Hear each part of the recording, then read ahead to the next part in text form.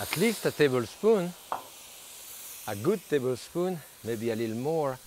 And what I should have put here with my tomato paste, which I forgot, is a little bit of flour on top to give me a little bit of thickening agent in the bisque at the end, you know, about a tablespoon and a half or so. Okay. And that, all the stock from the lobster in there. So remember that basically this is old stuff that you retrieved, that very often people throw out. We're gonna cook that for 15-20 minutes, strain it,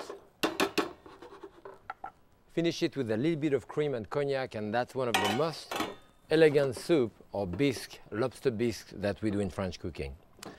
Come to a boil, about 15 minutes of cooking.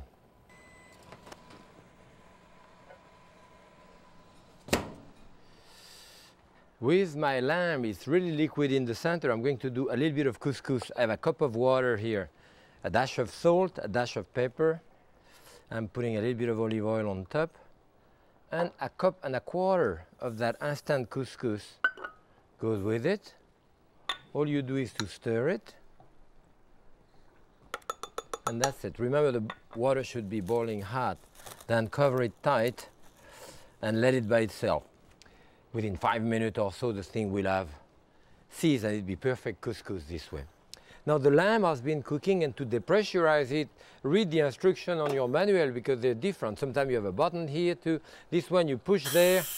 See, the pressure is coming in that direction. Very often I push something on top like this so that I don't put the steam all over the place or I cannot burn myself.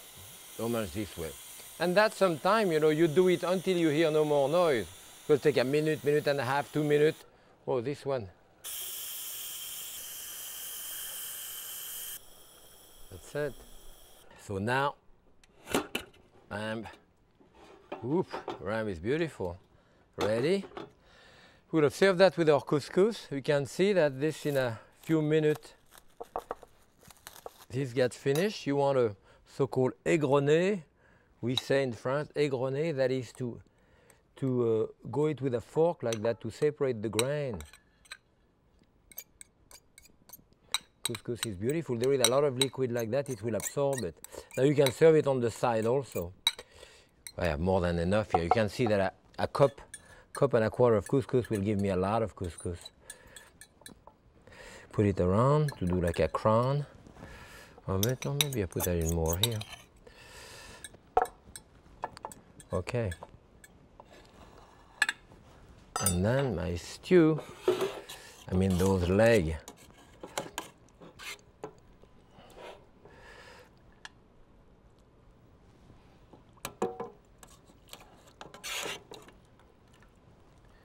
Boy, that smells good.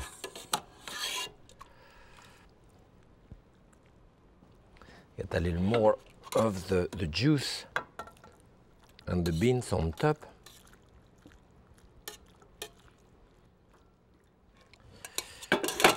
On a cold winter, after skiing, you know, I know what Claude and I want to eat.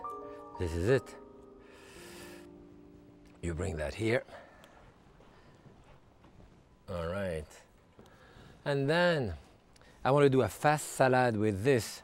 You know, it's very simple. I take eggplant like that and cut them in thin slice, you know, about 1/4 of an inch. And you put them on a cookie sheet with a little bit of oil. Put the oil on the cookie sheet, rub it, press your eggplant in it, turn it upside down, salt it, of course, and then on a bed of watercress, we're going to arrange this. I always do that salad because Gloria loves that eggplant salad. She loves eggplant, but particularly done this way. And it's really a refreshing summer salad. You can cut your eggplant slightly bigger, slightly smaller, you know, that'd be great. Okay. And then the dressing, I put some garlic, kind of oriental dressing here. A little dash of sugar, a dash of pepper. I put soy sauce here, soy sauce, a little bit of the dark sesame oil, that give you a very specific taste, and it's strong, you don't put too much. Dash of Tabasco, and a dash of like peanut or canola oil, and oil which is not too strong, you know. You want to mix this, preferably with a spoon. And you put that all over the place. I have a bed of watercress underneath, and you can have other type of lettuce if you don't have watercress, of course. Here we are. And then we go back to our bisque here. The bisque has been strained, reduced. It's reduced to about 4 cups. It's a very rich, beautiful soup. Finish that up with heavy cream. This is the classic way. In a classic restaurant, you'll pay a little fortune for a bisque like this. Always a dash of cognac at the end, not much, but a few drops. And we're ready to serve our bisque here. You don't serve too much of it, but it's quite rich. Maybe a little dash of chives on top of it. And that's it. You're finished for a beautiful menu. And that's it. This is a beautiful menu, especially with the lamb. I need one of those rich, you know, Merlot type wine, which is going to be great with it. Whether you cook fast or whether you spend the whole weekend cooking, put a lot of love in your cooking. The food will taste much better. Happy cooking!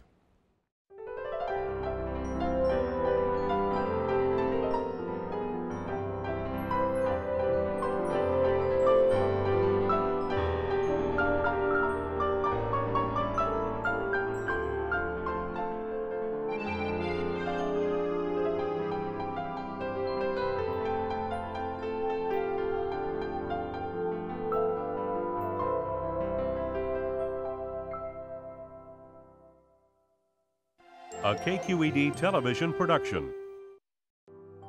You know, one of the classic dishes that we do is a mixture of pineapple and Kirschwasser, which is cherry brandy, a little bit of brown sugar here, and a nice sherbet, a raspberry sherbet. In the middle of it, a sprig of mint, a cookie, and you have a great dessert. I'm Jacques Pepin, and this is Fast Food My Way.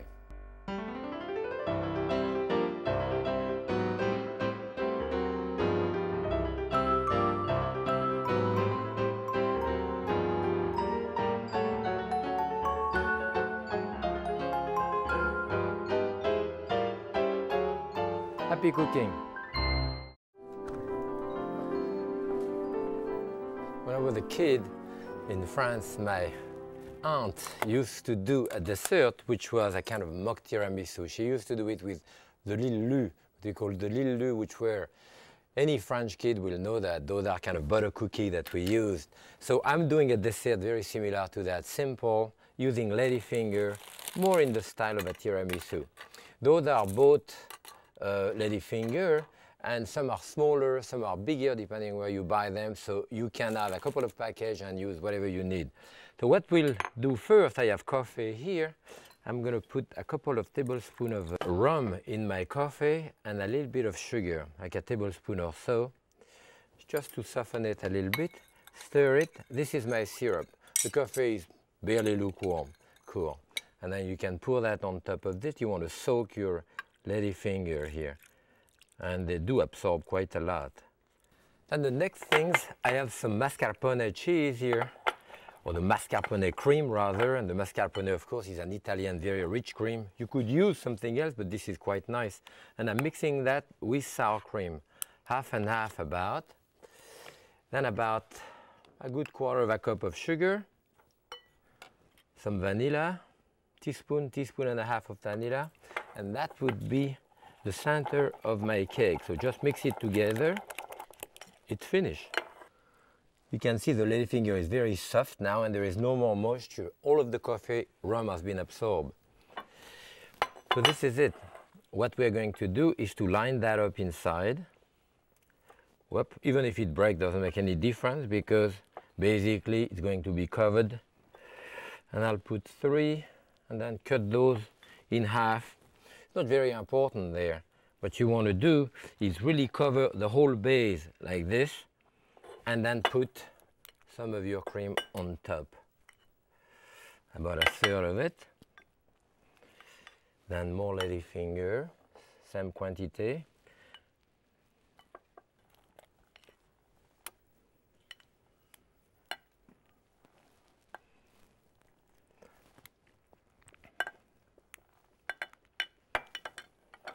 And finally, you put the last, the last layer on top, and then the rest of my sour cream. Use your rubber spatula or another spatula. That's it. And then we put the powdered chocolate on top of it here.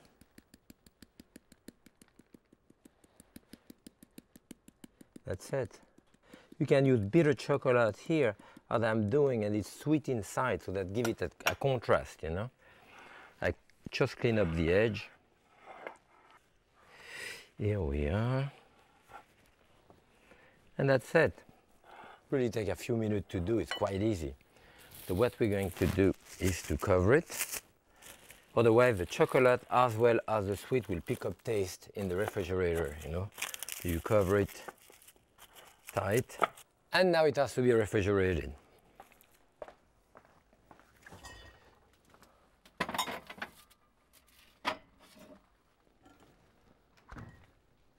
And the second dish, or the first dish of our menu today, is going to be trout, smoked trout with a special salad. So when I have my smoked trout here, we're going to start with a salad. And in my salad, I'm going to put chopped onion here, a bit of onion, about 1/3 of a cup or so.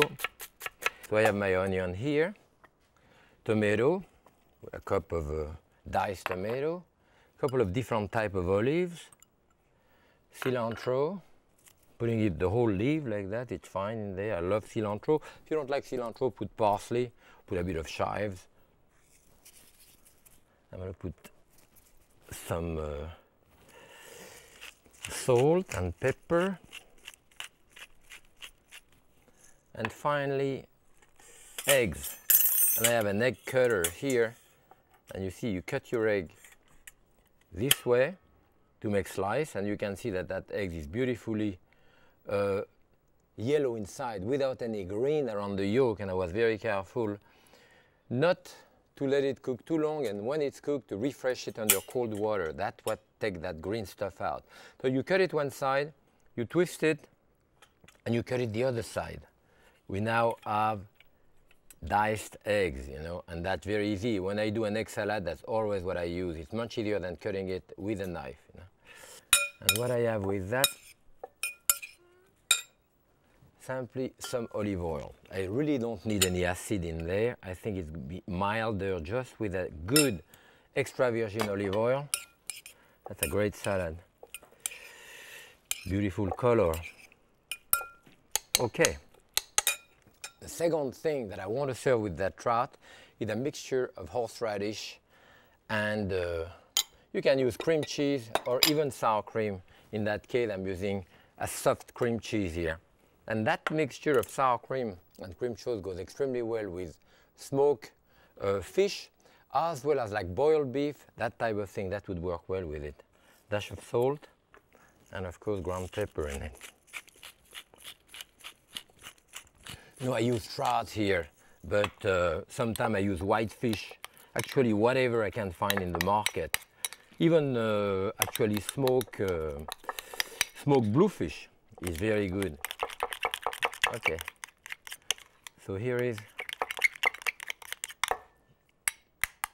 my right mixture here. Now the trout. You can see that those trout, that's what they are at the market. They are with the skin, except they have been bone out, as you can see this. Well, if I could, I would have a trout which was not bone out, because in order to get the bone out of it here, they cut on each side of the fillet, and this is full of tiny bone, which now have to be removed.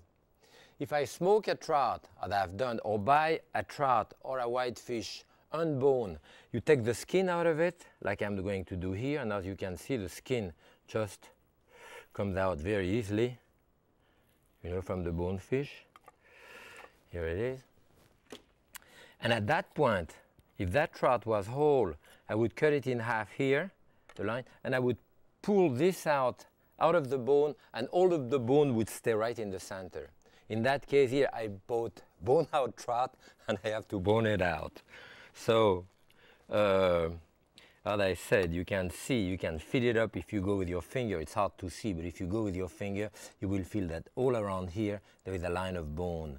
So either you remove it, you know, with a tweezer, you know, this way, which is really a pain in the neck, or you can cut the whole strip out. And in our case here, we're going to use this. As you can see, the bone has been removed here. And what I would like to do when I do this is to break and try to keep the shape of the trout itself. You know? I'll check it out, see if there is no bone in it. At home, when I do that, it's because my wife goes fishing, or my friend Jean-Claude go fishing. They get a lot of trout in spring. I smoke my own trout, but this is, of course, much easier. You get that at the market. So, to finish the dish, very simply, we're going to put our salad for one portion here. When you want to do what I'm doing here, which is actually doing an edge of a salad, I'm going to do an edge here. Put everything in the middle, not around the edge, and then push it with your spoon to create an edge. What I'm saying is that if you try to create the edge like that, you always mess up the thing. So you put everything in the center and spread it out. And here, we can put a nice leaves of lettuce in the center. Now I'm putting my cream, the cream for the trout, and breaking my trout right in the center of it. Trout is really good too with a nice crunchy bread, butter, and that's great. So this is a terrific first course. You can take one of those olives, maybe put it in the center for color, and we can serve that with a nice crunchy bread like this. That goes well with it. And now, for the main course,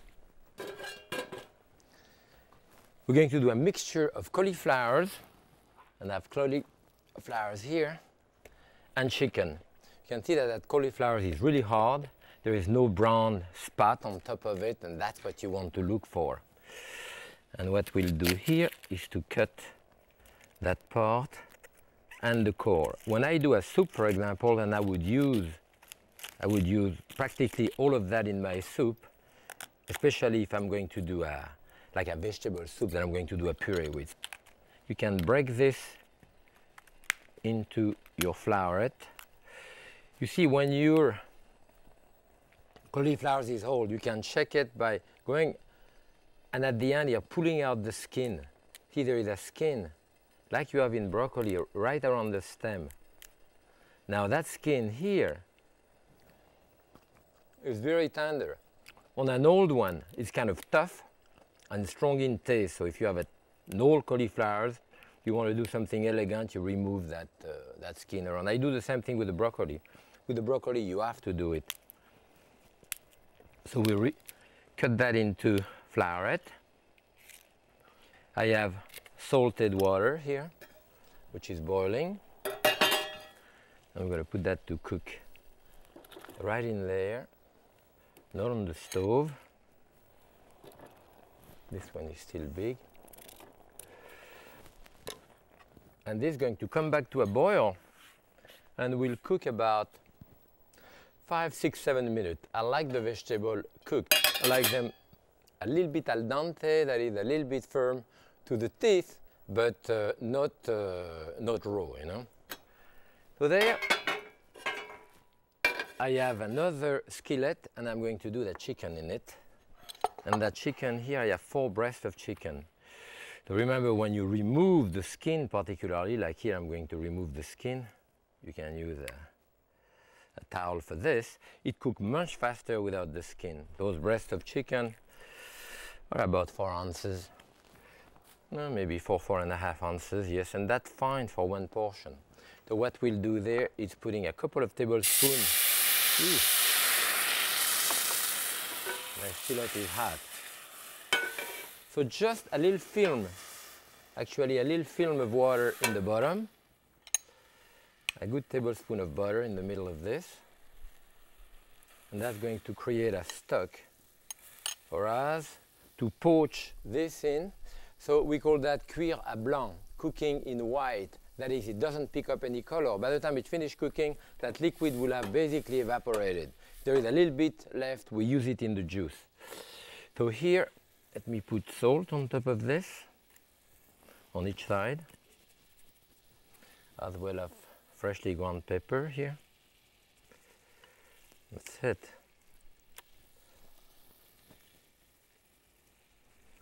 And I put that directly to poach. I'm going to lower the heat. I don't want it to boil too fast, but to poach gently, about 4 or 5 minutes for that size. We have to rinse our finger after the chicken.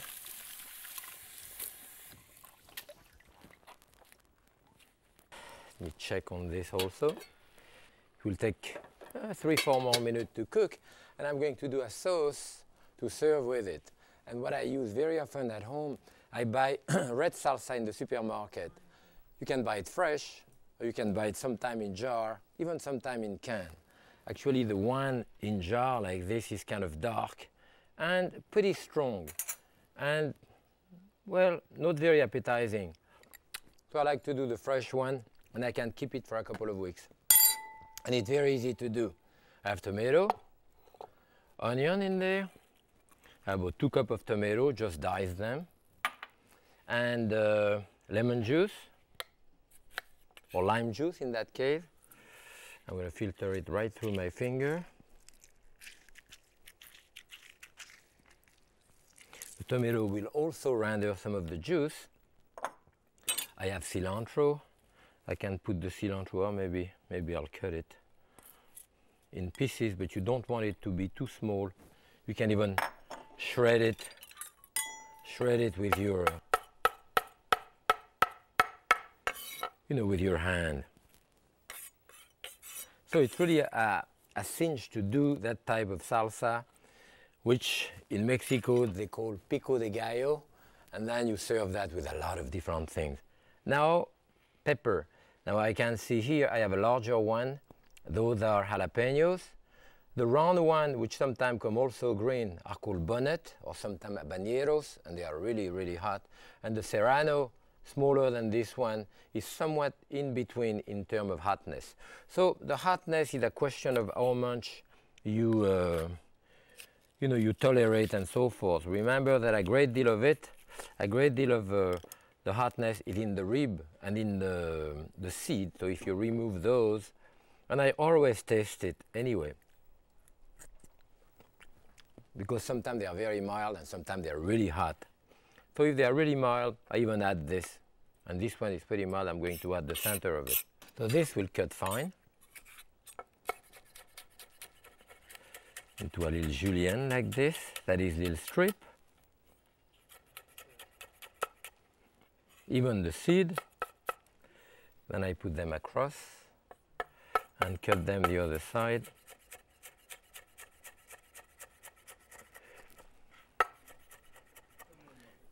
That's it, all that goes in there. And a little bit of garlic. I have a head of garlic here. Hit it on the side and that separate your cloves. Now we'll put maybe 2 cloves of garlic here. And you can see when you have a clove of garlic, the first thing you do, you take the stem of it. You have to take the stem.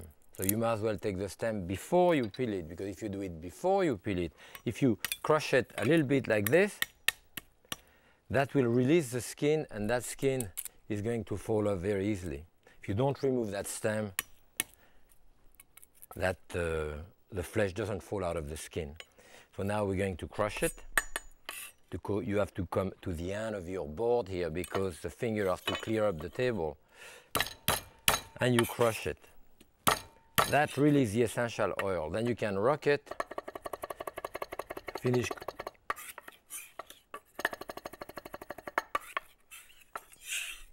Bit of garlic. I need a dash of salt in there. Let me check on my chicken. A little more. Maybe I'll turn them on the other side. They need maybe another minute or so. And as you can see, there is almost no liquid left, so they continue steaming in there. Now what I like to put in my salsa is a little bit of ketchup, just to give 1 or 2 tablespoons, to give a bit of thickening agent to the bottom. I have an organic ketchup here. This is great. We're getting better every day. When you see organic at the market, buy it. I do. Okay, and I make my salsa here. So I have garlic, onion, pico de gallo. You have that with regular tortilla, or then you can do it with the tacos, you know, those are really good. So for our recipe today, if I add that, I keep that in my refrigerator for a couple of weeks. Today I need for that about a good half a cup, maybe a bit more of the salsa. And to that, I'm going to use a little bit of olive oil in there. This will be the sauce for our chicken. And I will also put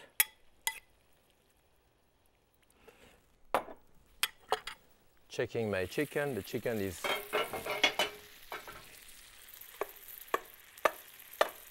that's cooked. So I'm going to take the juice of that chicken and add it directly to my salsa.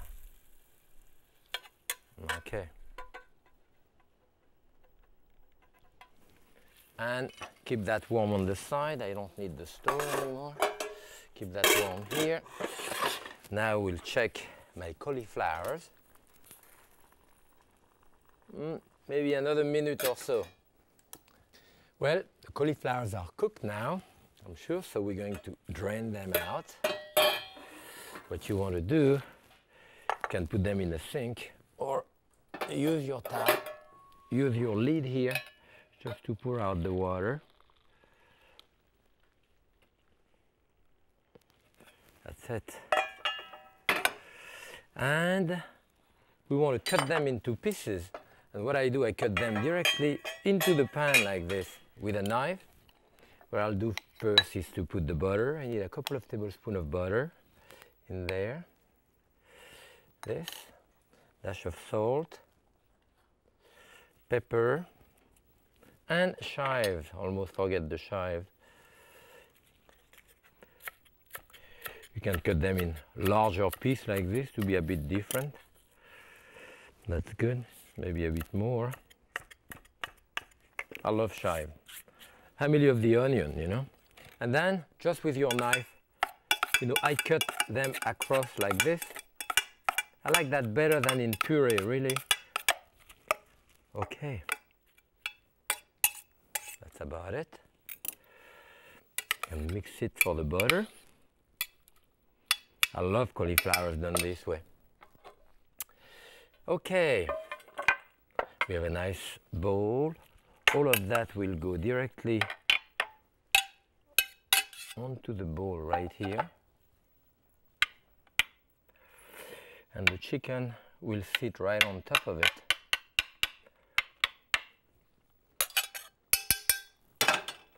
So,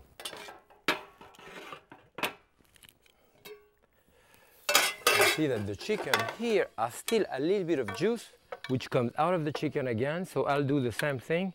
I'll remove that here.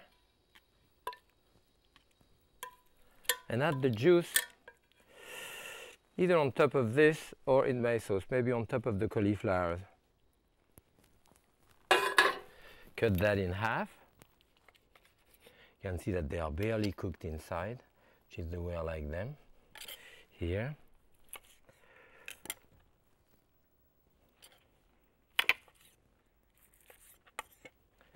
That's it. Then our salsa on top of it. Maybe a little bit on the outside. I don't make too much of a mess. And that's a nice, easy dish to do, which my daughter Claudine loves. So here we are. The chicken, cauliflowers, a big dish of it, our first course, and of course, that tiramisu here that you can now, as you can see, go right through it.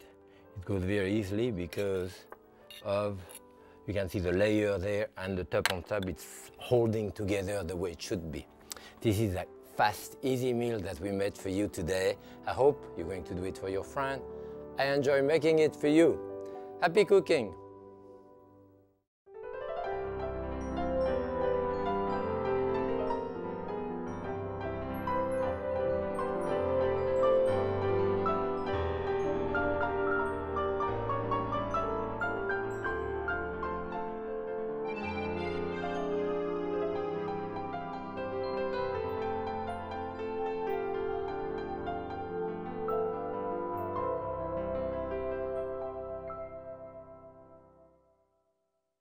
A KQED television production.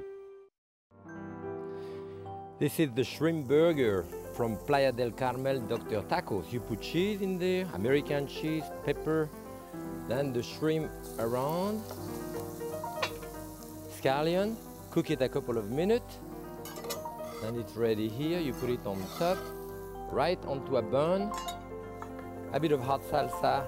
This is a great lunch. I am Jacques Pépin, and this is Fast Food My Way.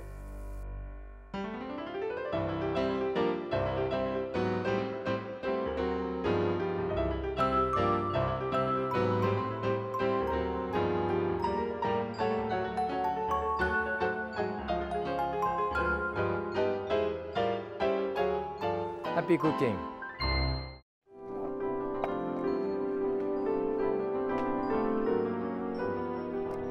Today I'm going to cook for you a special type of cannelloni or lasagna you can do using those wonton wrapper, you know, that kind of Chinese pasta.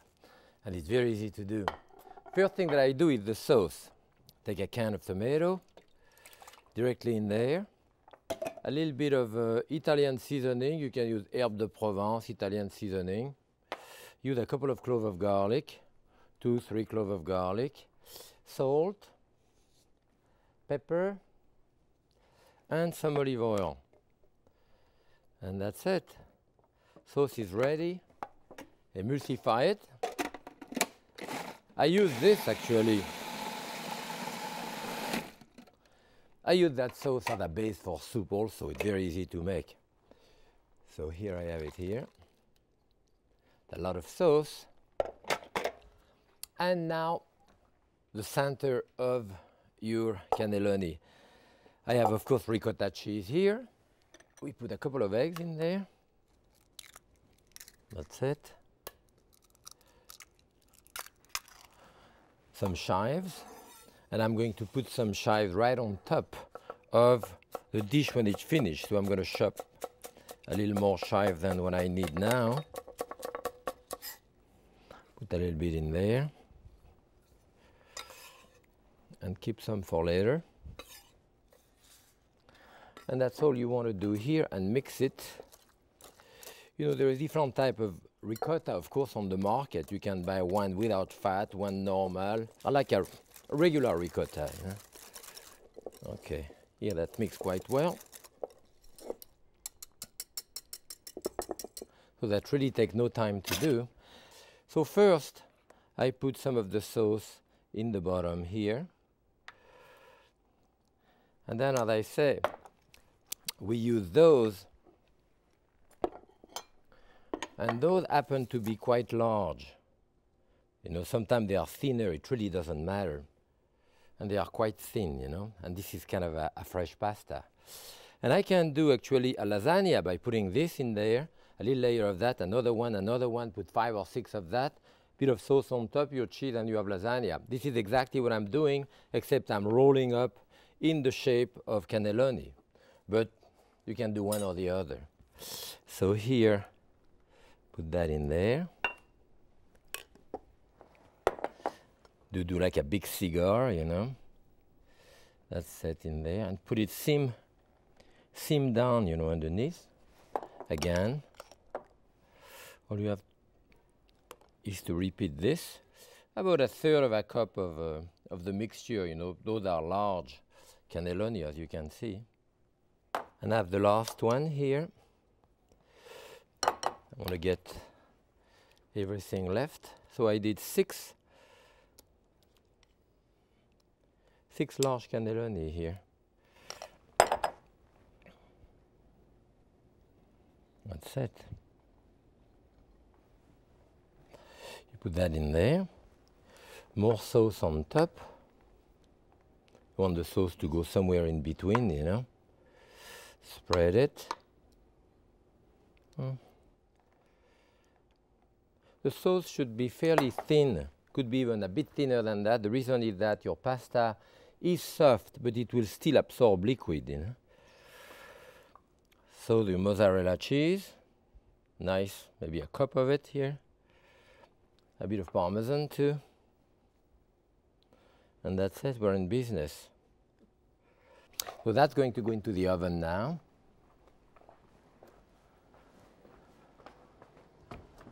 About 375 for like 30-40 minutes. And that should be ready. Next, I wanted to do a very easy type of first course that I do often at home with beans. And in that case here, I use the large cannelli beans and you drain them out. You can use that with, you know, black beans as well as cranberry beans, or actually even the smaller pea beans, navy beans, great northern beans, all of those are kind of small white beans because we're going to do a puree with it anyway. So I put the vinegar, a bit of vinegar in there, a good dash of Tabasco, I like it hot, a couple of cloves of garlic, and for that maybe I'll crush the garlic a little bit to be sure that it's going to liquefy well. Well, maybe 3 cloves. To be sure that it's going to ground well, otherwise sometime in the whole clove of garlic like that turn around and you end up having larger pieces. So here, a bit of olive oil, and that's it. I have my base.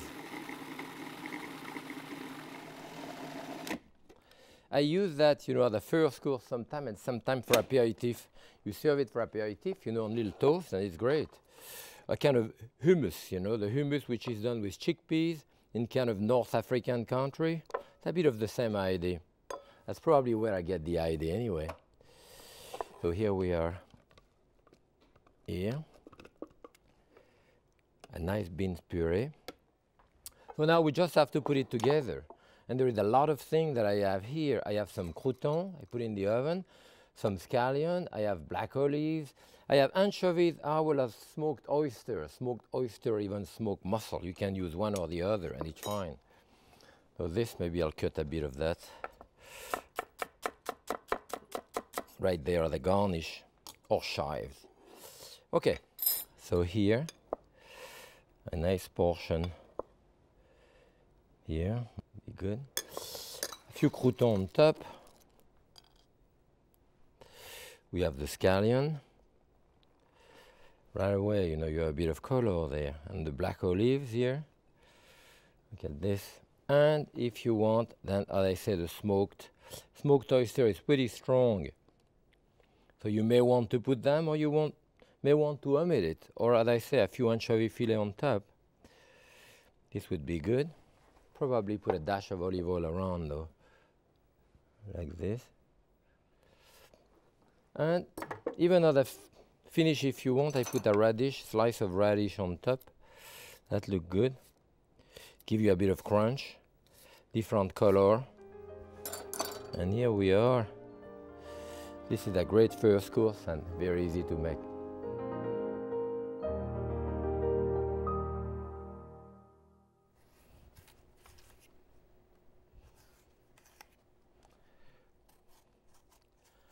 I'm going to do a little charlotte of apple with granola in it. And we cook those apples usually in a caramel. And actually I have to start my caramel here. You know, there is different way of doing caramel. You can do a dry caramel, that is just put this into a skillet and let it turn into caramel. If you do that, however, you have to stir your sugar, otherwise it's going to burn on the outside and not be cooked inside. If you stir the sugar, however, it's probably going to make it crystallize. Crystallization is when the sugar forms into block, we call masse in France, it forms a mass. However, this is only important really when you do a sugar like to the ball stage, that is when the sugar hardens like a caramel but it's still white. At that point, if it hardens, if it crystallizes, then you cannot use it. What I'm trying to say is that you can't really miss a caramel. You know, if you leave it long enough, it will turn into caramel one way or the other, you know. So, with this, it's going to take a couple of minutes, so we have time to peel the apple. Actually, you know what, sometimes I peel the apple and sometimes I peel half of the apple and leave half of the peel in there. It gives some chewiness in that dessert, and it's fine too. This is a Golden Delicious, which is really a whole-purpose apple. I love Golden Delicious. This happened to be McIntosh. If you have McIntosh, Rum Beauty, Steinman, Macoun, or Palisand, those are soft apples which tend to break down when it's cooked. Sometimes it's important, sometimes it's not. For us, we're doing a charlotte. We're packing the apple into a little container here. So even if they are soft, doesn't really matter that much. This is, of course, Granny Smith. So Granny Smith and Pippin are going to be firm. So here, tuck the center again. Realize that the way I use my knife here, it's important, but you have to be very careful when you use your knife this way. What I do, I put my thumb right in there, and the knife goes around, and I turn, you know, in a pivot like this, to take that center out, as I do here. But it's very important to put that thumb here. People don't that forget the thumb, it go right through to your hand. So put that thumb to stop the knife, the same thing on this side, you see. So this is a technique that you learn in professional kitchen, and as I said, the center is removed in the same way. So that will be cut into large dice this way. And you need about a cup and a quarter of apple per person. So here, I told you not to stir the caramel, only at the beginning a little bit, so that you know that the sugar is mixed with the water. So you keep it uncovered, and you have to cook it probably another couple of minutes or so. You can see that the outside of the caramel, I mean, has a yellow color, which is a caramel color. Caramel is indicated by a color. At that point, I can stir it. I told you not to stir it, but by the time it gets to the caramel stage, it passes the level of crystallization. So you can stir it at that point, nothing will happen. So again, you can have it as dark as you want. This is about, it's a light caramel, you know, another 10-15 seconds, it gets darker and darker. And it depends on your own taste. I think it's about fine here. So I'm going to put a couple of tablespoons of butter, which goes in our recipe. Here, directly in our caramel, it will melt. With a beautiful color here. And my apple.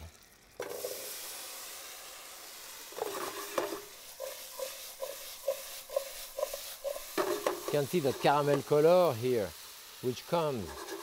And now I have no danger of, you know, burning the caramel, because now a lot of juice are going to come out of the apple. And in fact, what you have to do, you cover it.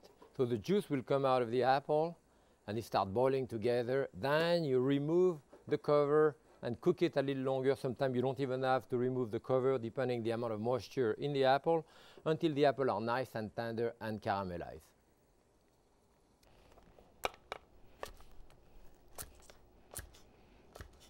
I want to check on my apple. You see, the apples are fine now.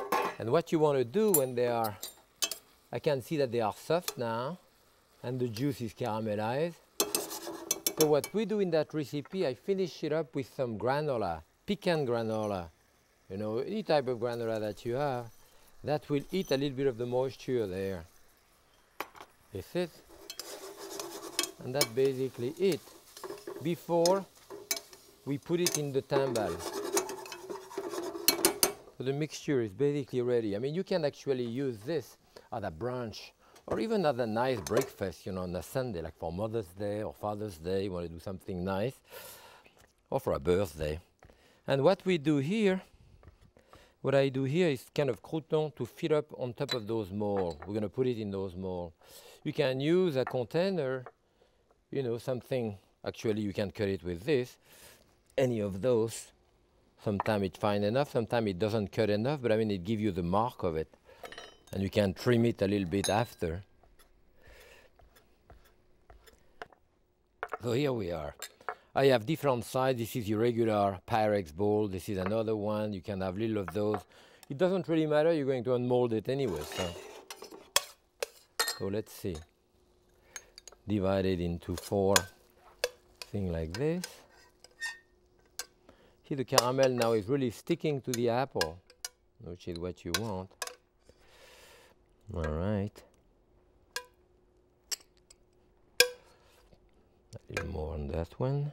You don't have to worry whether they are nice and flat, because what we'll do, we're going to press this with the bread. So, you know, what I like to do is to put a little bit of butter on that bread and keep it butter side up, like this.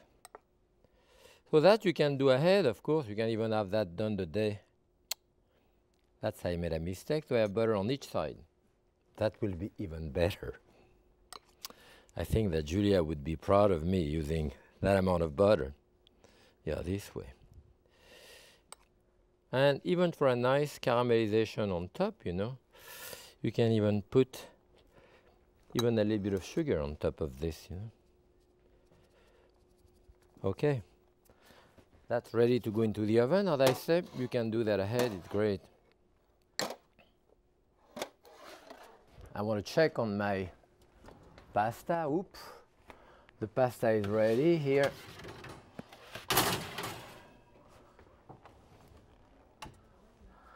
I have my lasagna here.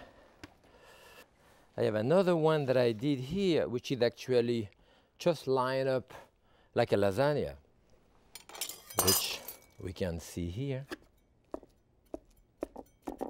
You would cut that in 4 pieces, like I'm going to cut the other one. Looks good. A lot of cheese. I know Claude is going to like that recipe. There is cheese in it. He loves the recipe. So here, your lasagna would probably actually be easier, I guess, to serve. Even it's nice and soft, you know, with the ricotta. It's good.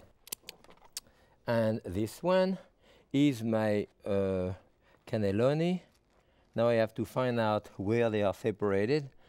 I've lost. Oh, here they are. Here. And I have those large cannelloni. Probably going to make a mess out of it. No, lift them up this way. Here. Well, one way or the other, it's about the same idea, whether you do them flat or whether you do them, you know, piled up like the lasagna. Maybe a bit of chive on top just for color. This is really home cooking, my style, and you're going to like it.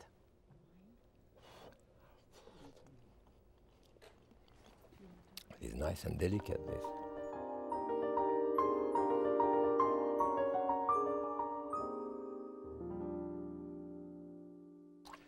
My father used to put parsley in all of his salad. He used to put parsley on his steak, on his vegetable. So I've done that parsley salad, you know, named after him, or I mean after his memory. So be sure to wash it properly, and this is a great dryer, you know, to dry your salad, because if you don't do this, you know, you may have 2-3 tablespoons sometimes of liquid left in your salad, and that destroys your dressing. See here, I twist it this way, and you can see that right there, you know, look at the amount of what I have in there. That could have been in my dressing and destroy my whole salad. So what I'm going to do is to serve that on a large toast like this. And what you want to do is to cut any type of large country bread like this. I do a large slice of this, like this one. This is about 10 inch, 8, 9 inch across. See what you do here, you turn the bread as you go around. You do the same thing with a cake, you know, and then you're back at the place where you started, and then you can do the center, you know. And this, what I do, a little bit of oil on top of that. You put that in a 400-degree oven and have it nice and roasted to put at the base for the salad. You know, this is the one that I have here. Those are nice and roasted. So, not only the parsley we put in it, but carrot. So about a cup and a half of grated carrot. My friend Gloria Zimmerman does that salad all the time. And actually, most of the recipe I stole from her, you know. I'm a recipe stealer. So I should have about plenty carrot in there. Then I'm going to put a can of anchovy fillet. Put the oil in there. Cut those in 2 or 3 pieces. You can break it in there. That's it. The rest of the oil. And the parsley. In there I have about 4 cups, at least 4 cups, maybe even a bit more of parsley. So the salt on top of it, and you know what, you want to do that salad a little bit ahead. That parsley is quite tough. I mean, this is, as you see, so-called Italian parsley or flat parsley instead of the curly parsley. And this is kind of tough, and it takes a little bit of a while to soften, you know. So that's what we have, so that's a very assertive salad.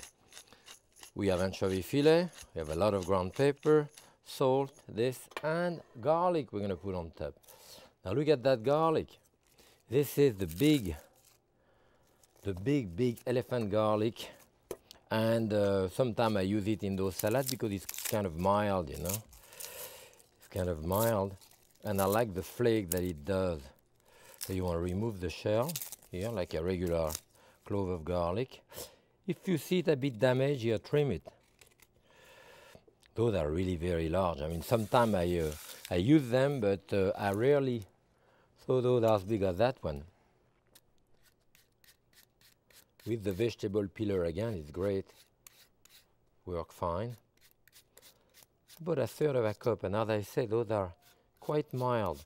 I use those flakes also. I saute it in olive oil sometimes to put it on top of like a fish, thing like that. Or even in a salad, you know, you fry it. It's good. So my olive oil now, and you could put some. You could put some vinegar in it, but with the anchovy and all that, the garlic is strong enough, so I leave it at that. I'm going to mix this. I keep that salad 2-3 days, you know, as I say, it's softened. We serve it on toast. Okay. And then I serve that on the toast. I have that large toast here. So what you want to do, what I like to do is really actually cut that in for 4 people. I cut that in 4, put it back on my plate so that right there, so that it's easier to cut it before than after. So we put the salad right on top of it. Here we are.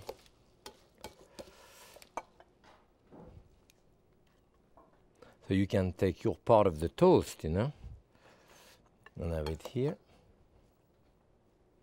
Good. And even add a bit more color on top.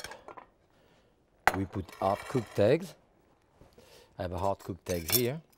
We can cut it with a knife or with an egg slicer. I want to do it coarsely here.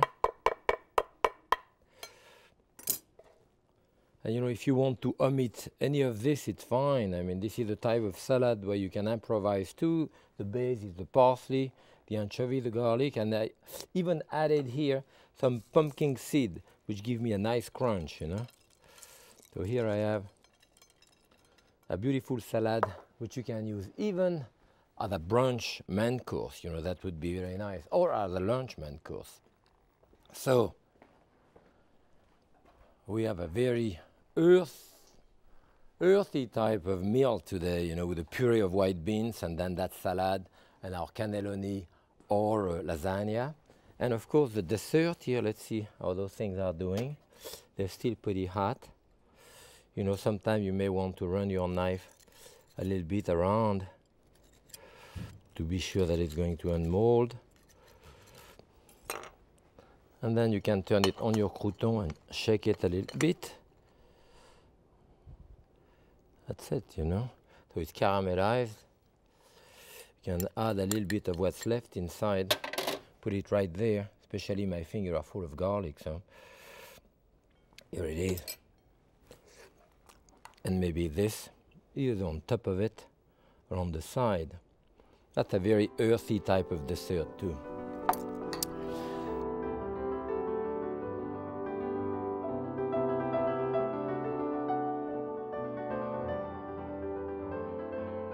And with this we need a glass of wine.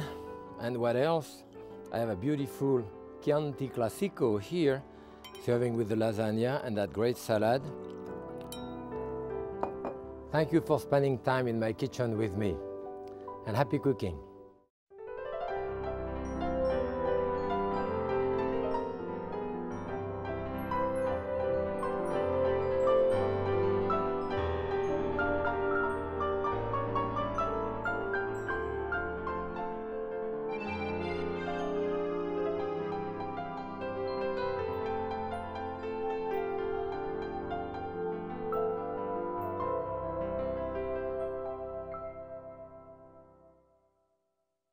A KQED television production. One of the best drinks of the summer for me is the frosted pineapple. I make it with crushed ice, pineapple, honey, lime and rum in the blender. 1 second and it's ready. I'm Jacques Pepin. This is fast food my way.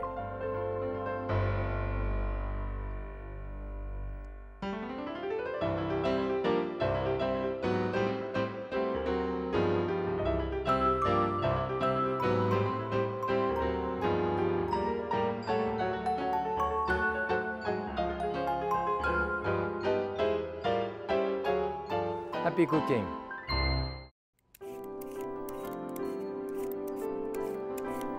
I'm going to do a brandade of codfish today, which is a dish very specific to the south of France, using salted codfish that we call bacalhau very often, after the Portuguese name, or salted codfish or bacalhau. In French, it's morue salé. So I do potato with it. I'm starting with a large potato like that, which is about 3/4 of a pound, to cut it into dice. Here we are.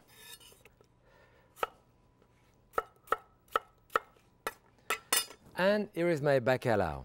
This is salted codfish, and this is fairly thick one. When you use this, it could be a year old, sometimes more than a year old, so you have to soak it in water, sometimes 24 hours. And I soaked this one since last night, and you can change the water a couple of times. You can see that this one is really a beautiful one, very thick.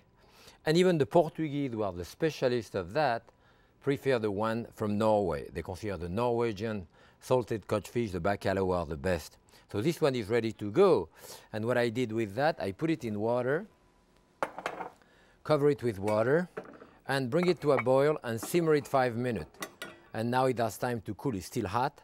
And at that point, you want to clean it up. And that's what I'm going to do. You go flake by flake to see if there is any bone onto it. I can feel some bone now. You can see those large bone here, you know. So be sure you go through it. I even tested at that point. It's quite desalted now, so I may have to put a little bit of salt in my mixture.